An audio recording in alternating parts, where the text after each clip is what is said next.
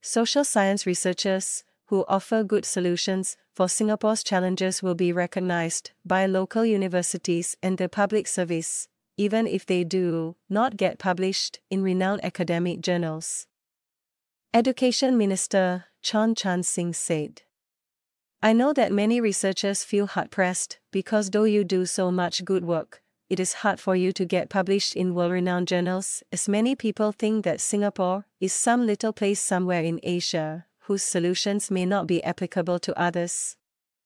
He said on March 20th at the National University of Singapore NUS.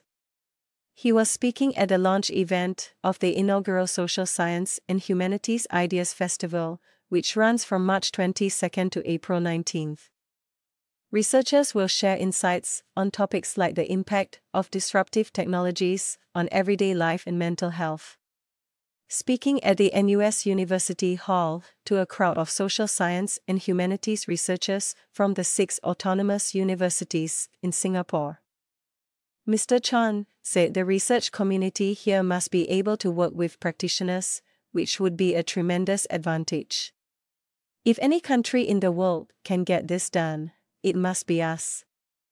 If we come together, we'll be able to recognize each other's work, respect each other's work, and this will in turn transcend what many other countries that are bigger and with more resources can do. While Singapore has learned from case studies in other countries, it has always prided itself in being able to come up with its own innovative solutions for its unique problems, Mr. Chun said. Citing examples such as the Housing Board's ethnic integration policy, Singapore's management of the pricing of the public transport system, and SkillsFuture Singapore SSG. He said these policy innovations bear testament to the importance of the social science and humanities research community. Our job is to study what we need, what other people have done, and come up with new solutions that can even inspire. He added that collaborative efforts have to go beyond just the academic community to include practitioners, such as government agencies, to take Singapore forward. Our competition is not within but, rather, beyond Singapore, and these challenges are beyond what any one particular institution can overcome. The minister assured the social science research community that the Ministry of Education and the government will continue to support their work. For example, the Social Science Research Council SSRC has been awarding grants and fellowships to researchers whose work shows potential for impact.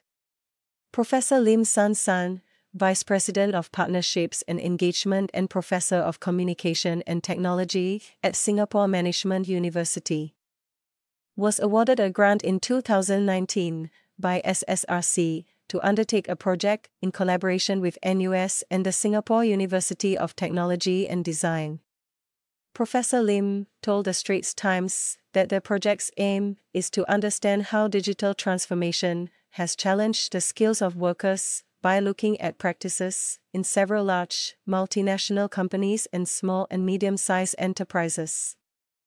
She said one of the organizations introduced a mobile application to improve communication and collaboration among employees who work in different locations.